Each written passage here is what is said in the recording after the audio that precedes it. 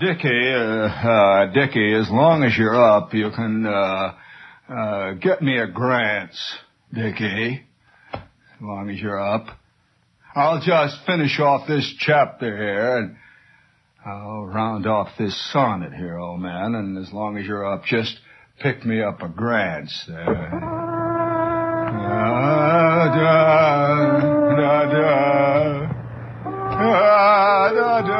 Sometimes, Dickie, you know,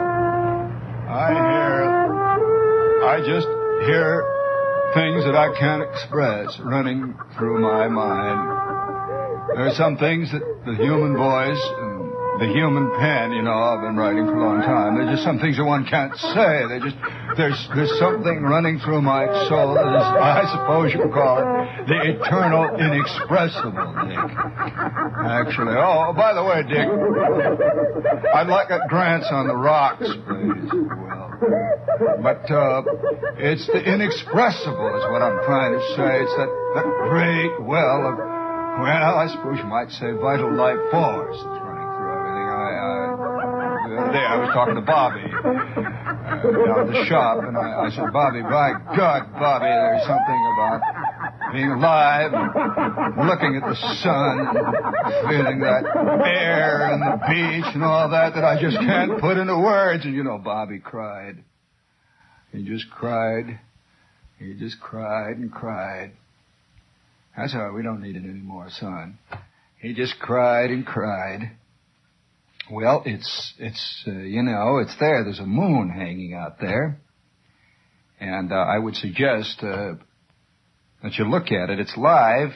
It's not exactly in stereo. And it doesn't have a frame, you know. That's the sad thing about it. That we're so used to things in frames today.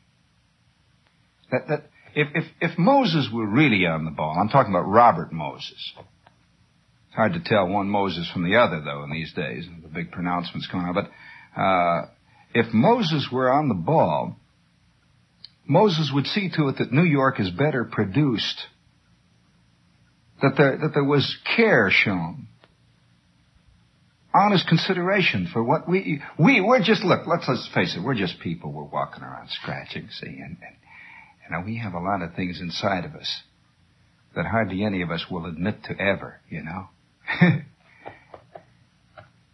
Well, now I'll give you 10 seconds to think of something inside of you that you won't admit to. All right, cut it out. Now, we don't want any supplication here. We don't need any of that. We don't need anybody down on his knees there with a tom-tom. Although that's there, too, I'm sure, you know. There's no question about it. Because everywhere you look, you have the feeling that other people are having more passion than you are. Have you ever, say reading Durrell, have you ever felt that Durrell is obviously far more passionate than you are? That he oh yes, of course. Now I wonder whether Durrell really is, or whether Durrell writes himself up well. That's a hard question. You can do a lot with words, you know. But then on the other hand, does Durrell believe he is that way? Now, I may be talking about somebody you never heard of, but then on the other hand, let's take somebody you have heard of. Well, I don't know. You know, it doesn't matter one way or the other. We are continually being dogged, that we're being nipped.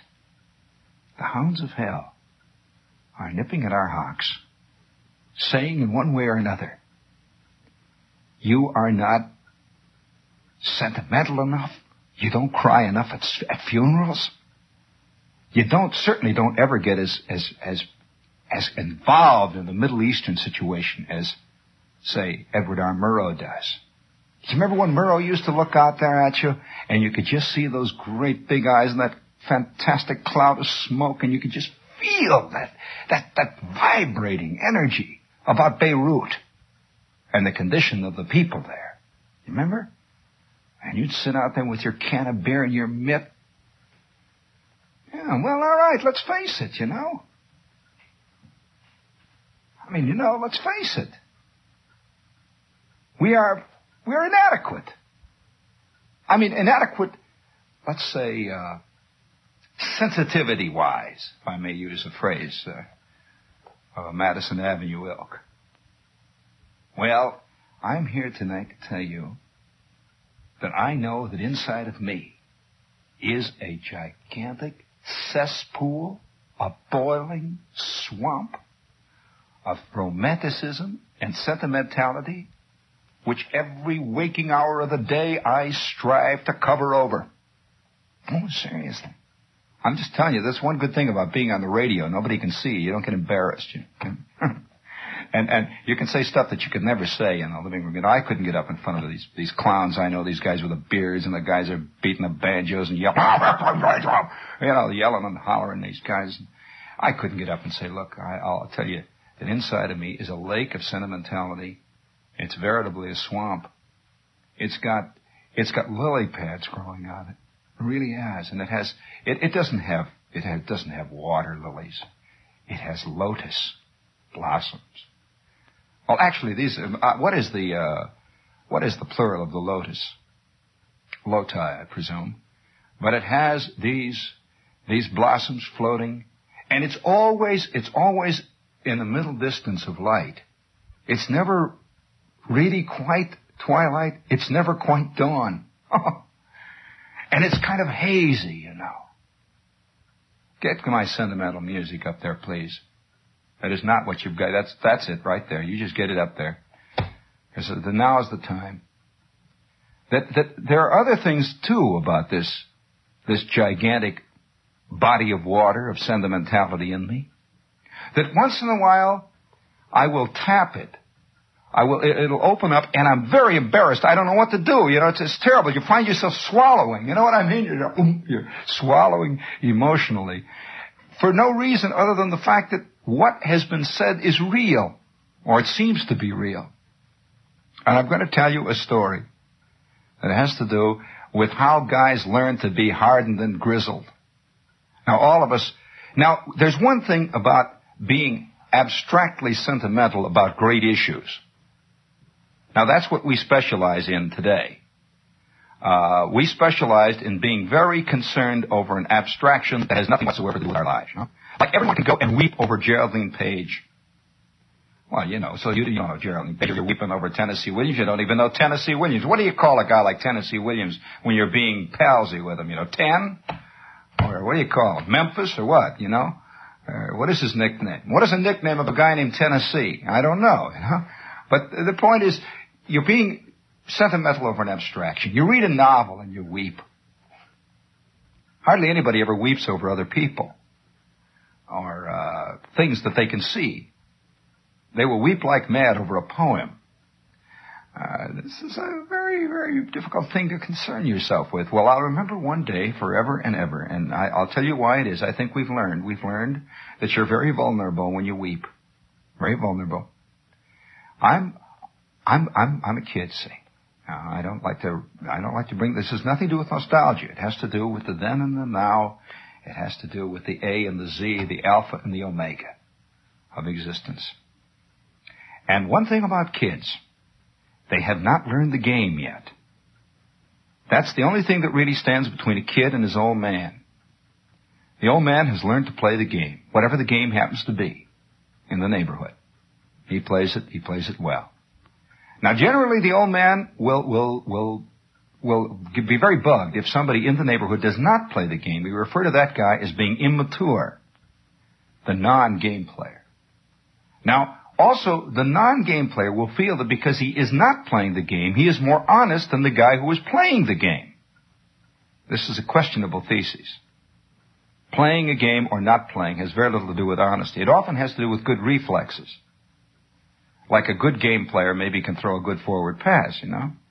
He's quicker on his feet. But I say that most non-game players in the neighborhood have tried but failed. Many are chosen, few are called, or vice versa. Each one of us wants to be Babbitt, but we usually wind up sore, making the scene on McDougal Street, and not quite doing it. It's very hard. Well, one time I'm this kid, see, and I'm in the band. Actually, I'm in the orchestra. Now, there is no better place of education. Now, if you've got a kid and you want your kid to learn about life, you really do want him to learn something about life, get this kid in the orchestra.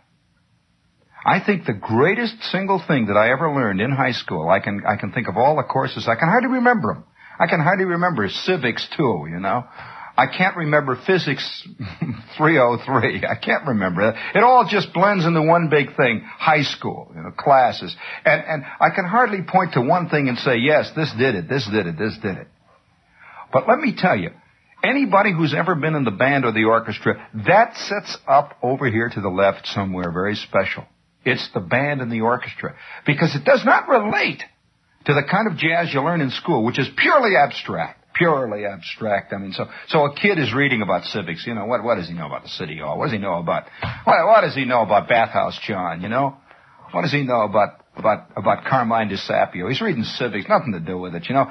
Put him down there in the smoke-filled room and send him out for cokes for a couple of weeks. He'll learn a lot about civics very, very fast. Well, the band literally is being sent out for cokes. Because when you're dealing with, in the orchestra particularly, you are dealing with something that none of the other kids ever deal with.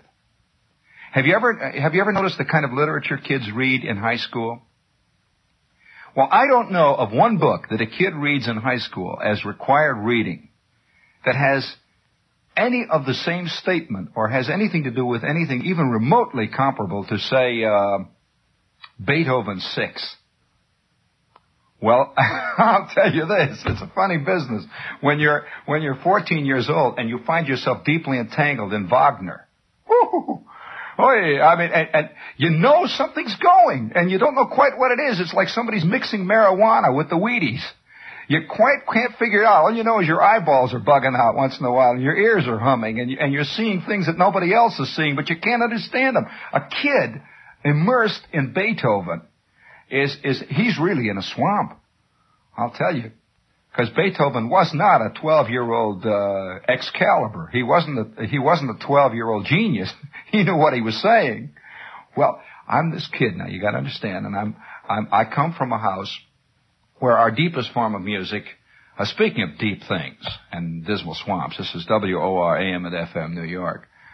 There's more truth there than fiction, but I come from this kind of house, you know, where the deepest thought is the old man getting mad because Aunt Teresa is reading the obits. That's a deep thought. Or a genuine crisis is when Luke Appling sprains his ankle and is out of the White Sox lineup for 10 days. You know, that kind of thing. That was a real moral crisis. You know, all kinds of little things, but no one ever thinks you know that in a certain level of American life, and I have to say American life because I am an American, so I don't know about life in France that well, but a whole area of Americans, a whole raft of Americans do not really go much beyond that kind of surface existence. They really don't. Their biggest problem is whether the Yankees are going to take the pennant. Whether they're going to get a raise.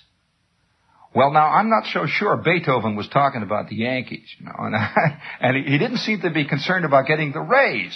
It was a whole entirely new set of values, and what they were, I couldn't comprehend what it was all about. I didn't know what it was. But let me tell you how it happened one day. We are working away. I'm in the orchestra, see, and I'm a string bass player. Now, a string bass player, because of the nature of playing the string bass, he is given a more objective view of the orchestra than other people. One, he's standing up. Now, not many people stand up in the orchestra. The timpani player, he too is objective. He's a real outsider. He has about 5 minutes of business in a whole 4-hour concert, you know, so he's a true outsider. There are a few people in an orchestra that are outsiders. The string bass player, the timpani player, the trap drummer, who is usually also the timpani man, he's very outside. The harpist is never part of the orchestra. You may see that chick sitting down there, and she looks like she isn't. Not at all. They don't even consider that. Even in the orchestra, they don't. They put her down all kinds of ways, you know. The harpist. And she has about 3 notes. They'll play one Dvorak thing. She has a couple of big moments, and that's about it, you know. Well, I'm a string bass player. And we have been working now for a solid year on things like, little orchestral pieces that are written for high school orchestras. And around about the end of the semester, just about June, old man Dirks says, we're now ready. You see, he's got the orchestra rounded into shape. We're now ready to work on some real stuff. the real stuff. And they pass out the music. And everybody's all excited and confused. Wow, what a part. Wow. Everybody looks to see how many notes he's got. Everyone wants a big part. So, gee, wow, and there's nothing at all like exercises. It's a fantastic bunch of stuff, all kinds of glissandos, diminuendo, all kinds of strange little notes and runs, and there's an incredible looking stuff here. And I'm looking at it, I'm working out with that. Mr. Dirks says, we are going to do today, we're first going to run through today just run through it. Now, we know that we're going to have trouble with the music and all that, but we're going to try to sight read it. It's going to be music by a man named Tchaikovsky. Well, now, all I knew about Tchaikovsky was that Freddie Martin was always making records about Tchaikovsky. Yeah, that's right. I mean, I thought it was that kind of stuff with a guy playing the piano, you know, and he said, we're going to play Tchaikovsky. Well, now, all of us are so hip now today, we do not recall the first impact of that kind of statement on us. Now, think back on it. Now, all of you are so hip, I mean, you know, we're dealing with electronic music now, but let us consider the impact of Tchaikovsky on the native, which is what I was. Now, really, you too. Let's face it. There was a time, I'm sure, when you know, stuff like the Blue Danube would make you puddle up. Well, I am a kid, see, and we're standing back there. There was this girl named Betty Bowen. Betty Bowen was a little fat girl who played also the string bass. And Betty Bowen stood on my left. Ernest Dunker stood on my right. Well, Ernie Dunker was very flip. He was a very hip guy. And Dunker was already experimenting with all kinds of stuff that later bass players carried to much greater perfection. He'd heard a lot of stuff that they were doing in the Krupa band. And he decided to make a few experiments along that line. And you never heard such bass playing out of him. Oh, wow, it was wild. But then we had this bunch of kids all lined up, and it's a hot day, and it's summertime. We're in the auditorium, and we start to play this piece of music. Well, at first, it was very difficult, because it wasn't like On the Mall. It didn't sound at all like El Capitan. And it was not 1, 2, 3, 4, 1, 2, 3, 4, 1, 2, 3, 4. There were other things going on there. And I would say roughly about 20 minutes into this rehearsal, the orchestra got a very odd coloration about it. It was as though we had walked into a room, a bedroom, or a movie, or something that we shouldn't have seen. And it was affecting us powerfully, and we didn't know why it was. It was as though there was a funny force going.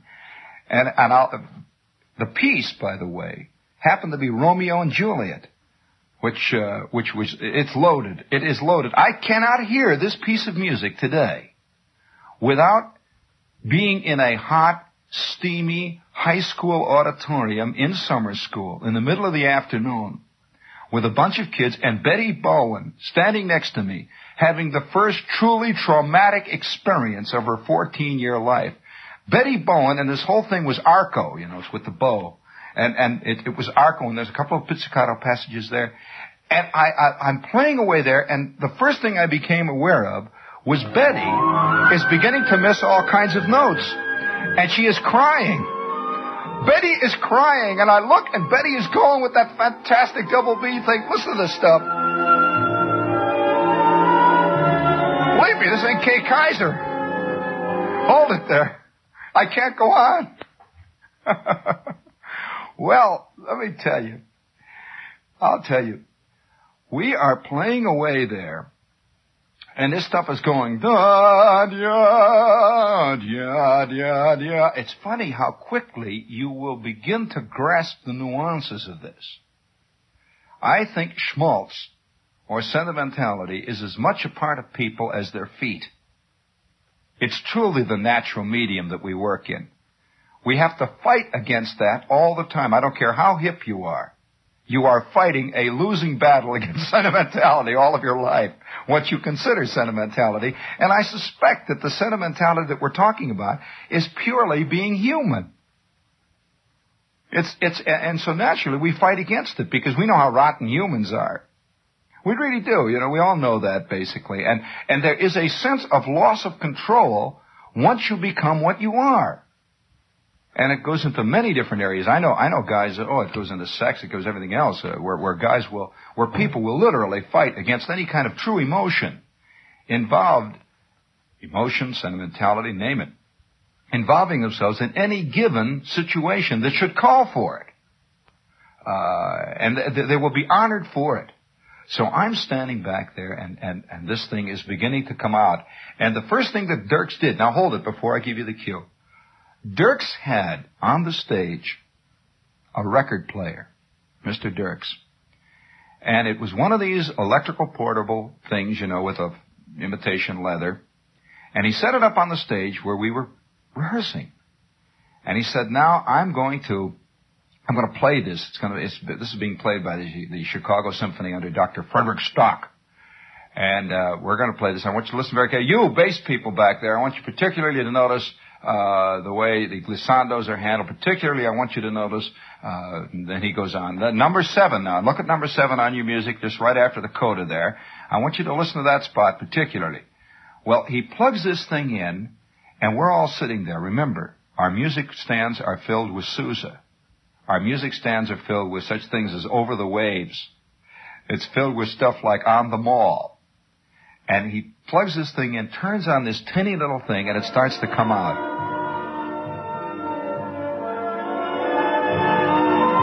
This is real music, And we're sitting there, all the slobs, every one of us a slob to the core. Just kids, Mr. Dirks says, now watch how they draw this out. Now listen. And this old fat man is running around the stage, and he is gone. He is no longer teaching a high school band. He said, da, da, da, da, da, da. Easy now, listen. Da, da. And then he would stop. Oh, no, don't let, no, not the next cut. That's one cut only. So he would stop, and we had never seen Mr. Dirks like this. Mr. Dirks, whose only concern was, I remember Dirks' only thing he used to say all the time, hey, bassman, will you open your spit valves? Oh, you're gurgling. And he would say things like, you trumpets, will you please tone down, shut up, will you? That was the whole concept that Dirks had. He'd say, I am beating this stick, so you march up 1, 2, 3, 4, 1, 2, watch me. That was Dirks. And that's all we knew about him. Well, today, Mr. Dirks, and it was summer school. I remember, this is what reminded me of it. It was a hot, stinky, rotten afternoon. We're all trying to get our extra 3 credits, and we're waiting for the next year, and Dirks, with this steam, has plugged in the record player. Well, most of us, don't ever see adults being transported. We see adults in fights. We see adults mad at each other. We see adults once in a while scared, but very rarely when you're a kid. We see adults in almost every conceivable situation, but hardly ever in a state of transport. You know what I mean by transport? It's a great word. Because adults don't really get transported much. That's one of the reasons. It's a rare condition. And when they do get transported, they fight like fiends to try to prevent it from being seen. They really do. Well, here in front of us, and there were 100 little squirts. Betty Bowen, all of us, all Dunker, the whole crowd, Schwartz, everybody sitting there with the violas. I remember there was a girl named Alice Longnecker. Yes, Alice Longnecker played the oboe. And I can only tell you that next to certain passages of Laurel and Hardy, one of the great comedy scenes of my life is Alice Longnecker dealing with Dvorak. This is a magnificent. You know that long oboe passage in the 5th Symphony? You should have seen Alice deal with that.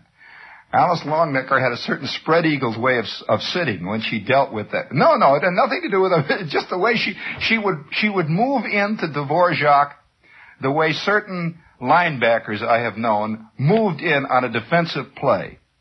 you could just see Alice who weighed about 375 pounds, and Alice Longnecker with that oboe sticking out of her looked like a large fruitcake with a toothpick. And she would move into it, sweating. Boy, oh boy, you don't see girls sweat anymore. This girl would sweat, big puddles of sweat, and she was a great oboe player. Yes, she was the only musician in the whole rotten outfit. And Dirks would always pick things where they had these wild oboe passages, because we'd be going, we'd be back there banging away the timpanis, and all of a sudden we would come to an oboe passage, and it would start singing out, da, da, and the auditorium, we'd be playing a big concert. The auditorium would stop. Just like in a play when somebody suddenly says the truth, and he's really acting. Everybody's there. The coughing stops instantly. Well, Alice Longnecker used to go with that oboe. And it would go on and on and on. She was fantastic. Little old fat slobby Alice Longnecker. And she would buck down. She really bucked into it. She'd sit down in her seat low, her feet out in front of her. Really, seriously. And sweat. Oh, her concentration was fantastic. It would squirt out of her ears. And she holds that oboe, like Roger Maris holds a bat. She was born to this crummy thing. She'd hold onto this thing, and then it would come, and Dirks would stop. It's as though he's just thrown the rest of us out. Old Kleenex, all right, we got this jazz out, all right. And Dirks would take his baton. Da, da, and he's singing. And Dirks and Longnecker would have this duet. It was a beautiful thing to behold. But that was later. Now we are having our first taste of transport. Dirks looked like Zero Mostel to begin with, except that he looked like an uninspired Zero Mostel. You all automatically think of Zero Mostel with a look in the eye. No, Dirks was a big, fat man who wore gray suits and had a bald head and looked very tired and always looked as though he were melting, kind of. That kind of fatness. He would sort of drift down into his suits and stuff, and everything sort of hung on him. And I found in my experience that almost, later I know it now, that almost all people who teach music are guys who had at one point in their life some faint glimmering of something else. And what it was unattainable. Completely, thoroughly, and utterly. I don't know what a guy ordinarily who say is directing the Circleville band in high school, what does he do when he sees on television, say, Sir Thomas Beecham? Does he have a sense of rapport with him? Does he have a sense of envy? Or does he sit there and nod his head and say, yeah, I know, old man. I know. Tell him. Which does he have? I suspect he might have all three or maybe 4 or 5 things going. And it's hard for him to say anything to people in the neighborhood. Well, this afternoon, out of the clear blue sky, dark, hot, that Midwestern heat hanging down, we're in the auditorium and it smells like old seats. It smells like old auditorium sessions. All those speeches by the principal are still hanging up there in the cupies up in there in the ceiling, and the old purple curtains hanging back, and a great big sign says Hammond High. And we had purple and white was our color, the world's worst colors. If you can imagine a purple and white curtain 9 years past its prime. Well, it hung, and then everything it smelled. You got old props and tennis shoes that were hidden under the stage, and dead mice, and school. You know what I'm talking about. Somewhere far off, an old swimming pool was festering. Someplace you could smell the track and the gym shoes and the jock show, the whole business. It was all there. See, and we're sitting on the stage. What we want, you see, is our 3 credit hours. We're sitting there, and Dirks comes in with a record, and he says, "Now, I'm going to play this record, and I'm going to play it so that you children will hear how this is played." He never called us children. I have to amend that right away. Because he always treated us as if we were musicians, Again, part of his fantasy. He was treating us like he was up there, and they were rehearsing for a Grant Park concert. It was a Chicago Symphony. He says, all right, now, I want you to hear how they do this. This is the Chicago Symphony under Dr. Stock. Now, I don't exactly agree with Mr. Stock on certain things that he does in this. And when we actually work on it ourselves, there will be certain things that will not be the same as on this record. Oh, boy. Was he understating the case? I later heard how we played it. But he says, there will be certain things. He said, but I want you to notice the flow. I want you to notice, among other things, I want you to notice the continuity of the play. You bass players particularly, you're playing from measure to measure. You're not playing measures, you're playing music. What does this mean? A kid who's struggling from B flat to C natural, all he does is read the notes, fighting like mad. It's a losing battle all the way, playing the piece. We don't know about this. And in that dust, he plugs this thing in, and he turns it on. It sounded rotten at first. You're playing the wrong cut, Dad. Good heavens, Mary Marlin. See the problem? That's all right. It's Romeo and Juliet. Don't bring that in, because it has nothing whatsoever to do with the situation. But he starts to play this thing. Listen to this now.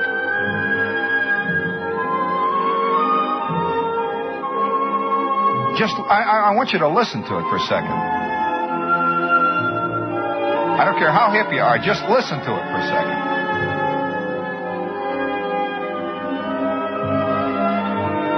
Listen to that oboe working in it. Hear that?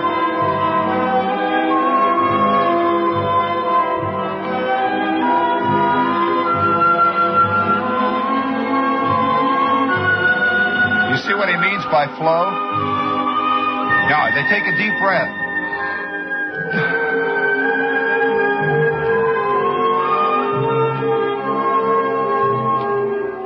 Now, at this point, I want you to notice particularly the horns. Just set that back one line, just one groove, maybe two. The horns come in and begin to make a few vaguely snide comments. Now listen. Hear, wow, wow. Hear them? Well, there was a guy named Howard Steffi who played first horn. Steffi was a typical kid. He hated music. He hated doing everything. He was looking for his 3 credit hours and the fact that if you were in the band, you got in the football games free. He was a real, the great line from. Well, Mr. Dirks stopped the record at that point. And he said, Howard, another thing that Howard had, which always maddens people when you see that kind of a wise, he had natural ability, but had absolutely no respect for it. He didn't give a darn. He didn't give a damn at all about it. It's like meeting somebody who can write like a fiend and they don't do it. They don't care. All right, whatever. It's like somebody who can run 100 yards in 9.5, and he doesn't do anything. He sits around and eats bananas, and that kind of stuff. Somehow that makes you madder than guys who do it. I don't know why. Well, Steffi was sitting there, and Mr. Dirks stopped, and he said, Howard, I want you to listen to the horn there. And Howard starts to listen. Play it in there. I'll show you what he was listening to. Howard sits. Hear those horns going in there? Hear that? Well, Howard looked at Dirks, and he says, play that again. And Dirks sent it back and played it again. Obviously, Steffi had never heard anything this side of Glenn Miller at that point, And he says, is that on this music? And the guy takes his music and he starts to look at the music. And Steffi had suddenly discovered the horn. He has discovered the horn. He says, where is it? And so Dirk says, well, it's there at number 7 there, right past the coda. Now, here, I'll play it. He sets it back and Steffi is watching the notes. He is watching the notes and counting them off. And the music is playing. And Dirks is saying, now see, B flat, B flat, B flat, C, G, A natural C. And Steffi's saying, yeah, hold it, yeah. And Steffi picks up his horn and starts to play it. Well, Dirks was running around that stage talking to everybody in every section, pointing out what, now look. Now, I'll point out one thing. That's when the sheep began to be separated from the goats. 3/4 of the kids thought Dirks had flipped his lid. 1/10 of the kids got what Dirks was talking about, but couldn't make the scene. And I would say about maybe 2 kids out of that whole crowd not only got what Dirks said, but were changed forever. Do you know that Steffi went on to become one of the best horn players in the country? How's that? And I saw it happen. And he said, no, wow. He couldn't believe that came out, and he started to play it, and he blew it. He really blew it for the first time, and it really sang. And you know, kids are natural. They don't know, you know. He didn't know that it's a hard horn to play. He didn't know that his lip is going to go bad. He didn't know it's going to cause high blood pressure and all the rest. But all he knew was it was great. Well, we started to play that afternoon, and I'm standing back in the bass section, and I'm playing this thing, and I'm going away, and listen to the bass section in this thing. The bass, they have, I can see the notes in my mind. Boom. Listen carefully. Bring it up now. Hear the bass? Boom.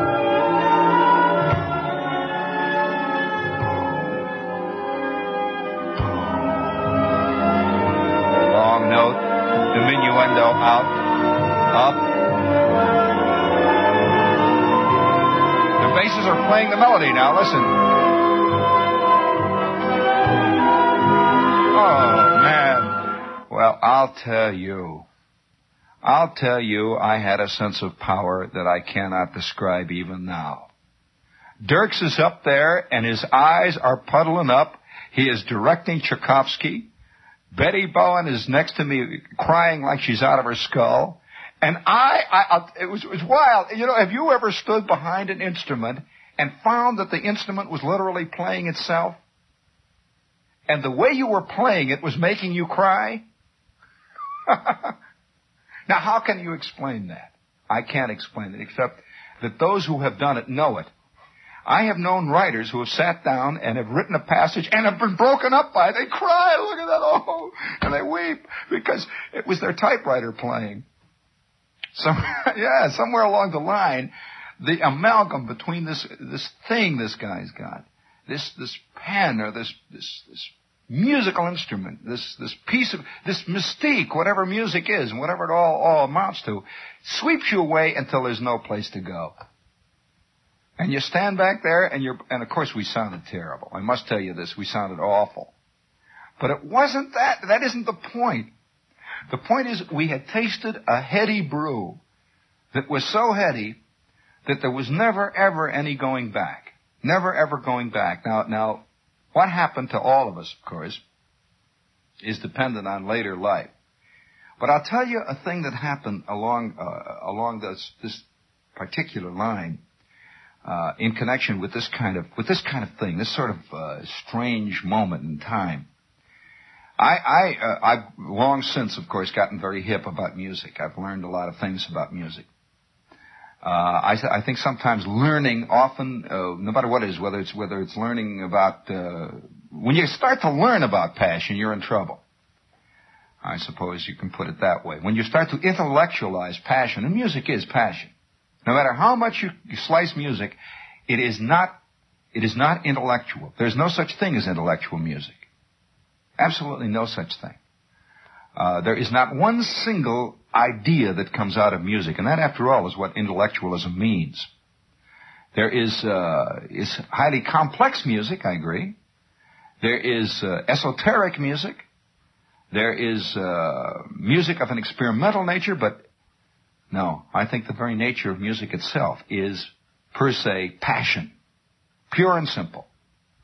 Because, after all, hearing is purely a physical function. It's like, is taste intellectual?